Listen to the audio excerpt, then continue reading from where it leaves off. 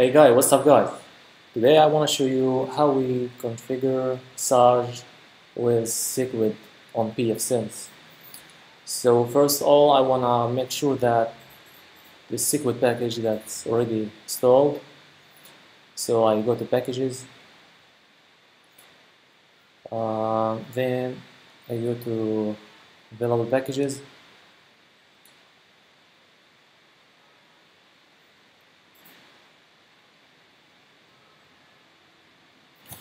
In this video I'm going to use Squid 3 version. So I scroll down. I'm willing to use this package. So I click on and confirm.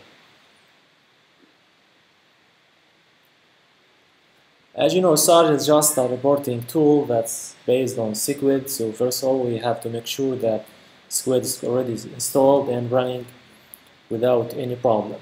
Once that's ready, we can go ahead and continue with sarg tool. So right now the package is being installed, almost finished.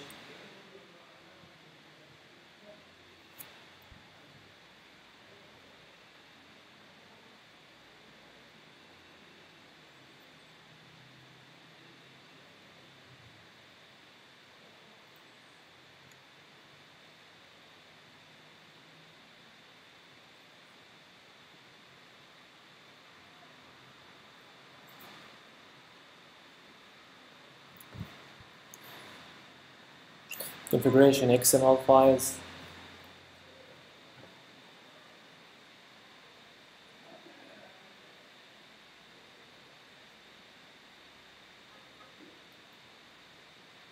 Alright, it's complete right now, so we can go to services, squid proxy, and this is the default configuration of squid. So first of all, I wanna enable. Then I want to change the port number. I will be listening to the LAN interface. I'm gonna enable the logging. As you know, this is a mandatory step because it will be used with sarg, because sarg will be depending on that path and logging. So it's so important that the logging is being enabled on that server, and rotating the logs also will help you in the cache drive management. So as you see, the logging will be all the time saved on your hard disk, and by days it may fold your hard disk drive. So it will be better to give rotation log, like each 7 days the log will be rotated. Right? Those options not mandatory. I can change it as well. This is the email that's gonna be shown to the user when there is something wrong, or it will be shown in the error page of squid. Right now I'm gonna save.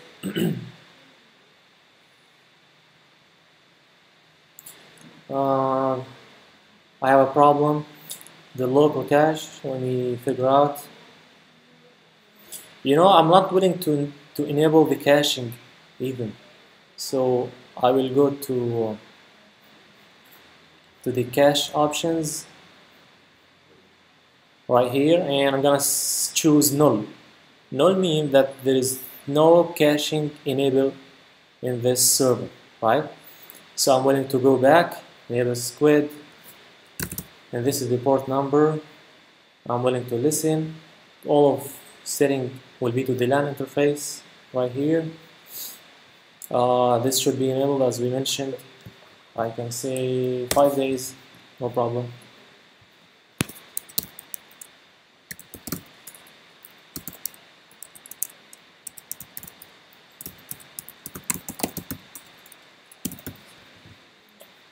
I'm gonna save.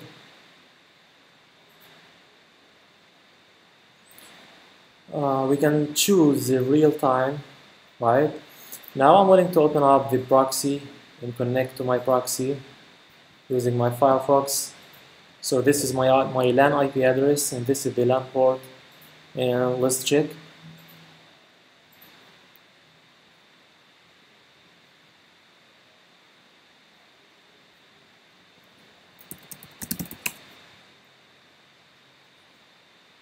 Alright, we have the proxy working, and you can see from the logs on the real-time tab on the squid proxy. So right now we just configured squid to be working, and now I'm willing to install the package that's called sarg. So I go to the package manager, packages, and I'm scrolling back to available packages. It's called sarg, and from sarg I'm going to install the package Pfsense.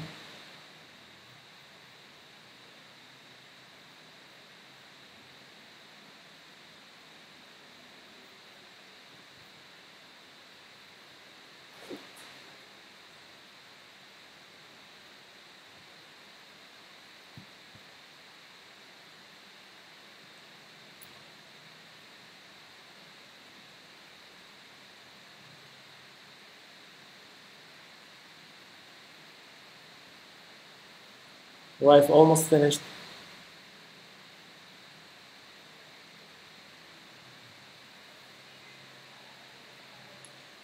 Alright, the installation completed. So I go now to services. Sorry, I go to status, sarg reporting, and here's the option that I'm gonna choose to the configuration. So first of all, I'm gonna choose squid. This is my proxy server, and those are the reporting options over here. And here's the report to be generated. So I'm gonna choose the default options right here, and I can create a schedule to analyze the log files in squid and show it over a reporting in the view report tab. So right now I'm gonna enable this. I can say 2 days will be fine. This is how often should this report be updated, and I'm gonna say save. Okay. Now you can view the reporting. As you see, 2016. This is only my IP that's really connected to this squid, and I'm gonna make some statistics on the website. But those will not be right here, because as we configured here, this cron will work after 2 days. So I can just force it now. I can force update, and the report should tell me that I opened this website, right? So I go back, report.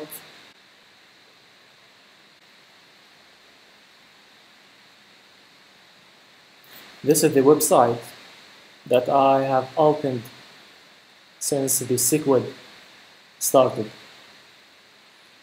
right? So maybe facing some problem in viewing the report, and I think you have to go to schedule and do force update now, right? And you have to wait some moments, because the force update will take some time before it generated right here in the view reporting tab.